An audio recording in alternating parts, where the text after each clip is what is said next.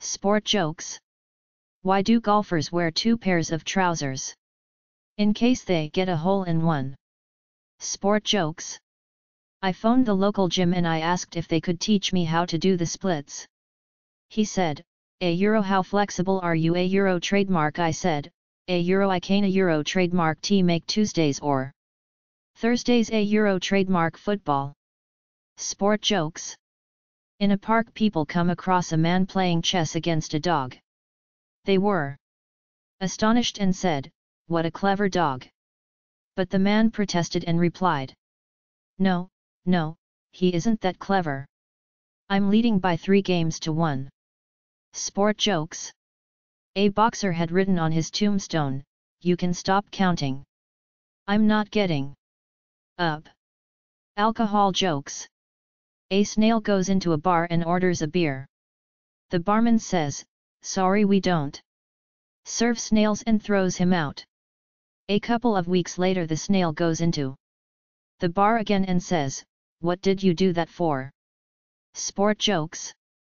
The way from the cabins to the ring is too long, says the boxer. No worries, on your way back you will come back with the stretcher. Blonde jokes. A blind man walks into a bar, taps the man next him, and says, "Hey, wanna hear a blonde joke?"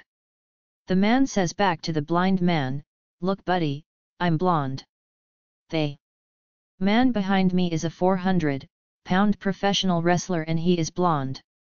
The bouncer is blonde. The man sitting over to your left is also blonde.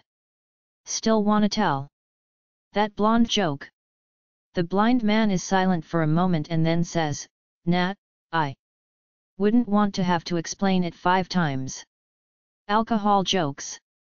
A drunk is driving through the city and his car is weaving all over the road. Eventually a cop pulls him over. "Did you know," says the cop, "that a few intersections back, your wife fell out of your car?"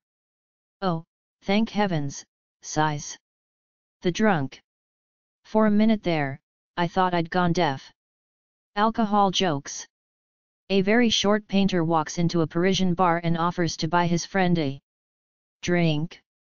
His friend, rushing out of the door, shouts, "€, can a €, trademark. T stop now, no time to lose. €, trademark." Sport jokes. A guy about to tee off was approached by a man who held out a card that read, "I am a deaf mute. May I please play through?"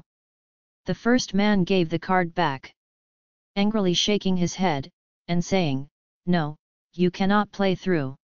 He assumed the guy read lips, so he mouthed, "I can't believe you would try to use your handicap to your own advantage like that. Shame on you."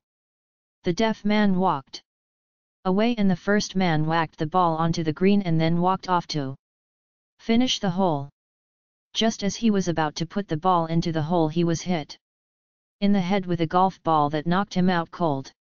When he came to a few minutes later, he looked around and saw the deaf mute sternly looking at him. One hand on his hip, the other hand holding up 4 fingers.